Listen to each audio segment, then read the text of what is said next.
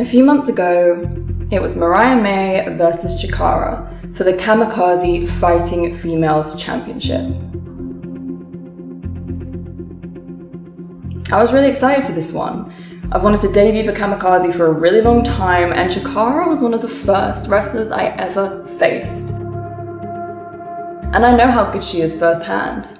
So there wasn't a day I wasn't in the gym or training in the ring and putting everything into this. But tell me, Chakara, how did you get ready for this match? What work did you put in? Oh, that's right, absolutely none. There's a reason you hit me in the back of the skull with the championship.